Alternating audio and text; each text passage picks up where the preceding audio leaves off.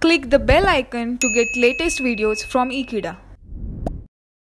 Hello friends, today we will discuss about what is in failure, and then we will classify the failures, and then we will know that why this classification is necessary to take recovery as a technique.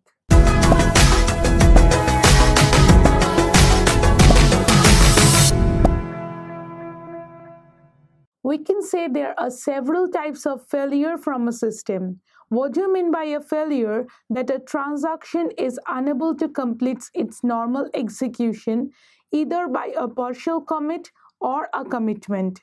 Now we can see that a partial commit on a transaction can only go for the commitment in this way, that the persistent result after the partial commitment of the transaction has been a consistent one on the next part of the transaction. Say for if we are performing a commit after 3 of the operations on a transaction, that means till now we have completed the transaction successfully, and the result will not affect the rest of this transaction's operation in such a way that it will give us an inconsistent result.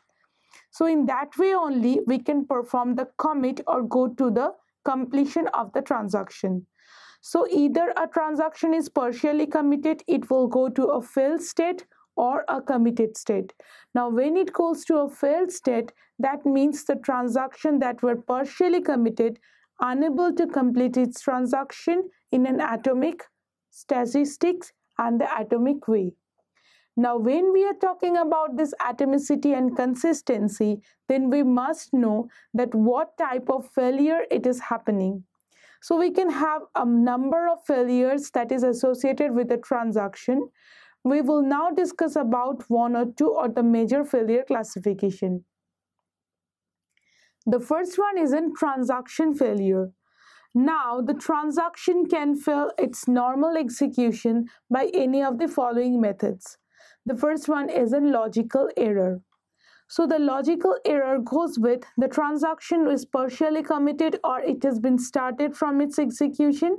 Now there is some bad input, some logical error like this bad input, or we can have a partial exhausted result, or we can have that the transactions cannot have enough sufficient data to continue with this operation. So this type of problem, if it results with a transaction failure, then we can say that a logical error has occurred. The next is in system error. The system error goes for if the transaction loses its consent, that means it is now being in a transaction which is being performed by the system. There is some bug in that particular database software system or the operating system that made the transaction to halt that execution. So if the transaction is aborted for that case, then we can say there is a system error for the transaction. Now for the system error, the transaction can be re-executed at a later time when the problem will be solved. But for the logical error, we need to redefine the transaction in such a way that the logic will be corrected now. Next is the system crash. Now when we are talking about system crash, that means the transaction was performing its normal execution and now it has gone to some deadlock state, or in a state that the system cannot afford to execute the transaction. Say for it cannot fetch the data from this database for the disk or memory, or there is an operating system error, any hardware or software system error that we cannot recover from it. So now we need to abort the transactions. So this type of problem during the transaction execution is known as a system crash. Now the next one is a disk problem. Now the disk issue or the disk failure goes for if there is a disk that is storing and persistent data, go for an head crash, or there is the copying time problem. That means the data has been copying from one data disk to another one, and now in the midst of copying the data, there is a problem that is happening between this disk. So now there is a disk error. So now disk error can be solved by having this disk as a DVD or any hard disk or any flash drive by storing the data repeatedly. So the redundant data can also use for having the disk storage or the disk crashes issues. Now we can say that the system has gone for an hardware and software bug problem, that is the in-memory problem that will not affect the data that is stored into the disk that is in secondary storage, is known as a fail-stop assumption. So now what is a fail-stop assumption? By assumption in that way that the disk will not be affected by a hardware and software bug. Now the hardware and software bug can be corrected from the non-volatile storage of memory, and also it can be corrected from the volatile storage, that is the ROM or the primary memory. So this fail-stop assumption is a reasonable one. Now that to recover from a particular failure, there are several steps.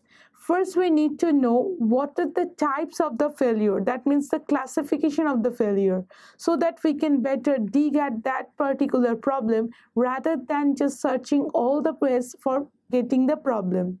So if it is for a logical error, then we need to redefine the transaction.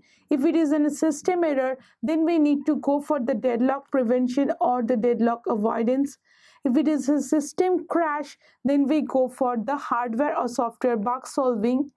And if it is in disk error, then we will go for that copying the data for another disk to store it in a redundant storage.